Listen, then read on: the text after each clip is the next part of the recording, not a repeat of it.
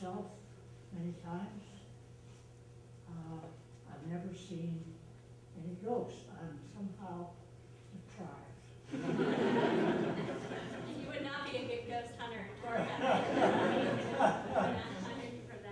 There is a question. Yeah.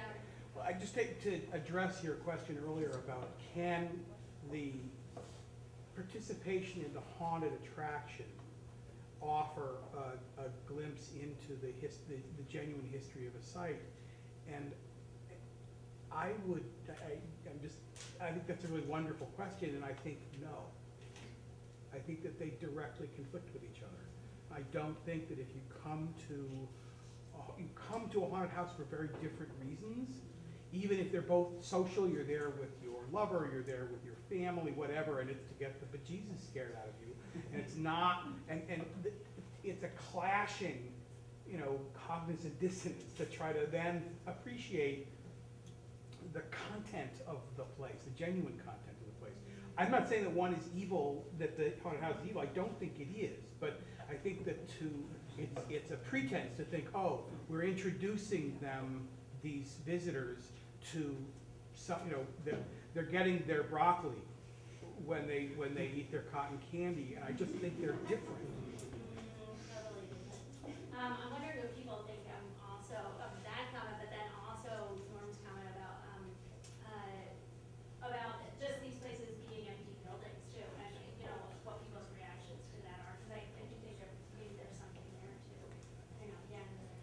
I actually disagree on that whole, what the fellow over here was saying about your broccoli and your candy, or, mixing your haunted attraction with the actual historic site and that they don't mix. I actually disagree. I feel that anywhere you go, any place you go, you're going to be soaking it in on some level, subconsciously, cognizantly maybe sometimes, and other times not so cognizantly. But especially if you're going to some place like, say, Eastern State or even Penrose, where it's so full of so much charge that you can't help but absorb it. You can't help but feel that fear.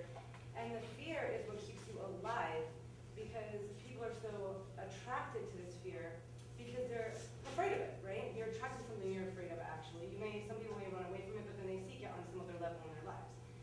So, when you go to a haunted house, I know the reason I love horror movies myself, well, I think other people do too, on levels are because you are facing it. You're seeing it, you're facing it. So on a level, it's, a haunted house, even though it's not real, you're able to, as he was saying, take a glimpse in.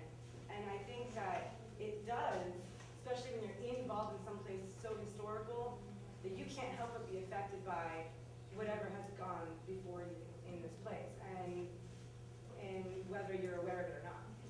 That's it. Yeah. One of the things about Halloween is, it's about demons.